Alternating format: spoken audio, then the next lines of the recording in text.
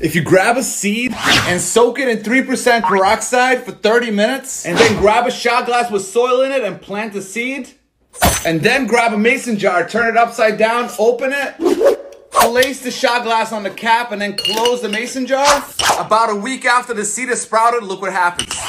Boom, check it out, my little olive seedling. Crazy. And this is about 2 weeks later, look at it, it doesn't even fit in it anymore. So if you're looking to sprout any type of seed, this is by far the fastest way to do it. If you like this trick, make sure you like this video and I'll be doing more.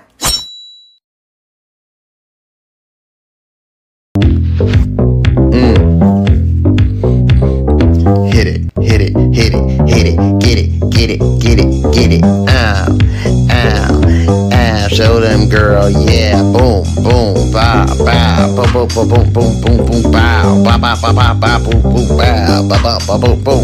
Ow, grrrr, bow, bow, bow, bow, bow, boom, boom, ah, yes.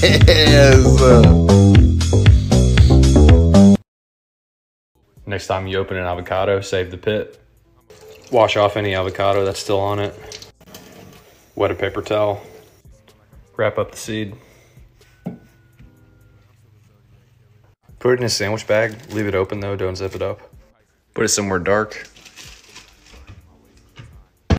Check the paper towel to make sure it's still damp every couple of days. In a few weeks, it should start germinating. A root will pop out and then it'll be ready to plant. So stay tuned for part 2. Here's an actual garden hack you can use with a paper towel roll. Flatten it out, cut it into rings, fill those rings with soil, give them a little water, pop in some seeds, a little more soil, a little more water, and you have a cheap way to start seeds for your garden. Good morning, TikTok. It's time to harvest our onions. As you can see, most of the tops are kind of browned and yellowed, and most of them have fallen over, so it's time to get them out of the ground.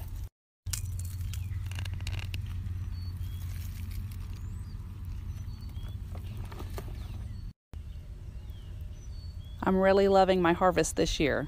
Great size onions. For those of you interested, these are a combination of Texas Grano and Texas 1015 onions, which is a short date onion that does really well here in Texas. My drying station isn't anything fancy.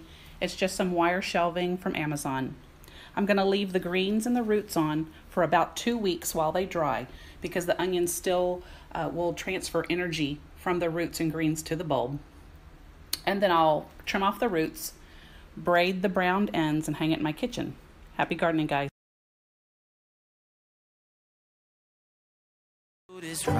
Let's do this right.